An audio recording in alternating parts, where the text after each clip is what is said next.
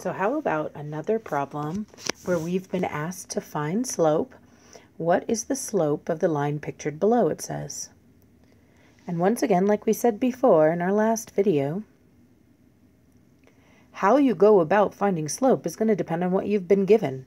And once again, we can see we've been given here a graph. This is a graph. More specifically, what kind of graph is it? It's a coordinate plane. Some teachers might call it an XY plane or a Cartesian coordinate plane, but we can see there's the x-axis there, there's the y-axis there, and we're looking at an intersection of x and y, and so it's a coordinate plane. Now, I've been asked to find the slope of a line again, and if you remember, when given a graph, the way to find the slope of the line is to look at how fast it is actually moving upwards by considering the ratio of rise over run. How much the line is rising over how much the line is running. Well, how you tell you how steep your line is.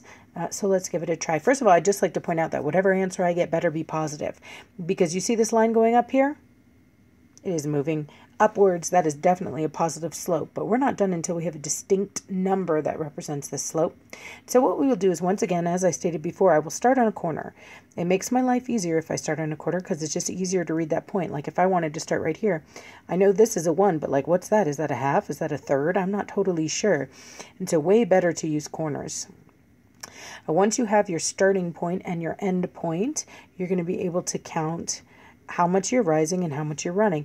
Now, please do remember that we are going to start on the left and end on the right, and it'll make our lives easier. You have to do extra work and deal with signs a little more if you start on the right and go left. I promise you, you'll struggle less if you do it this way. Not that there's anything wrong with the other way. You just have to account for signs. So let's take a look here. If I want to start at this point and rise to that point, we do our rise movement first, or our vertical movement first, because sometimes we actually fall down.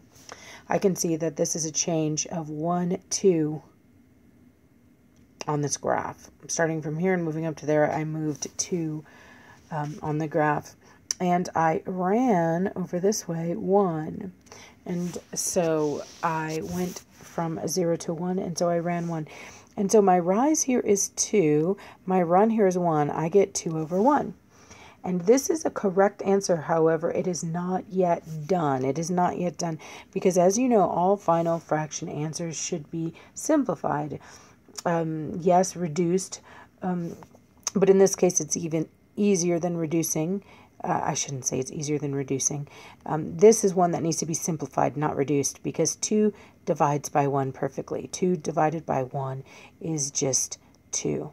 And some teachers teach that you can drop a denominator of 1, and that's true, but why? Because 2 divided by 1 is just 2. You remember, a fraction bar means the same as divide by. Okay. So there we go. That particular line has a slope of 2.